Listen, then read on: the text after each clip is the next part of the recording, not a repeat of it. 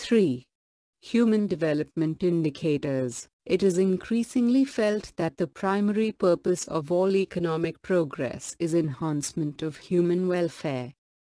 It should help people to enjoy a decent quality of life, ensure adequate basic minimum amenities like food, shelter, clothing, education, health, social security, clean water, pure air and unpolluted environment.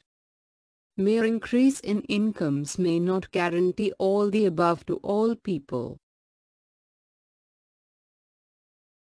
Mohibub ul Haq, a Pakistani economist, inspired by the writings of Nobel laureate Amartya Sen, argued that the most important requirements to enjoy a decent standard of living are ability to lead a healthy and long life, being literate, and having income to purchase the minimum amenities.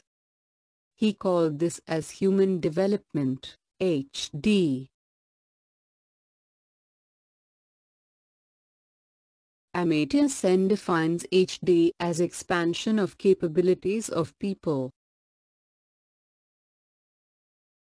The core capabilities are health, education and purchasing power.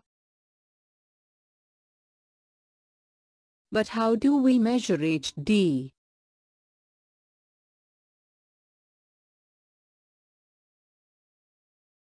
The United Nations Development Programme, UNDP, has used these ideas to construct an index known as the Human Development Index, HDI. The core capabilities of a country's population are defined, measured and combined to derive the composite HDI.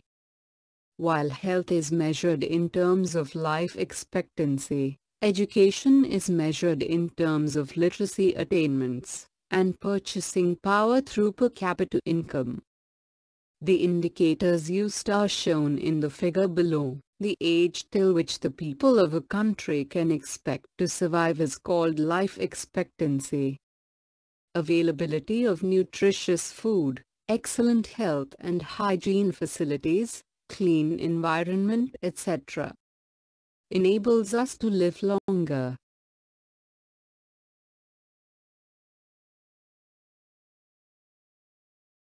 All these factors are represented in life expectancy. As the educational level rises, the country's economic progress also improves.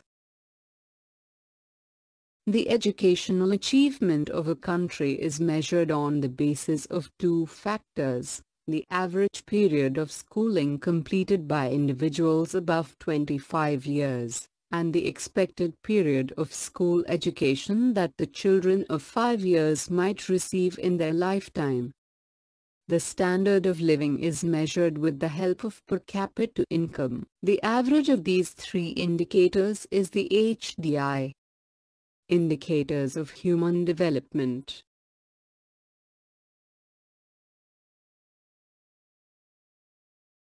You can measure the development of each individual indicator as well as the overall HDI.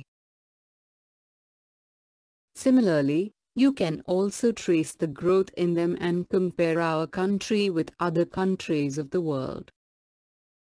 The HDI of India has been rising steadily.